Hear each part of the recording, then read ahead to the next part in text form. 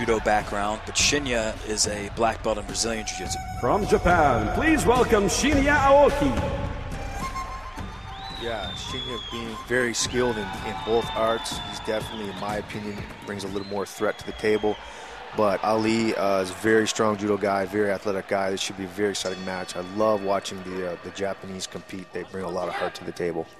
Yeah, we should see it. The grip fighting is, in judo, one of the most important things that's happened. They're going to be looking for a throw right away. Oh, wow. And Shinya goes for the flying arm lock, and it's over just like that. Wow, there we go again.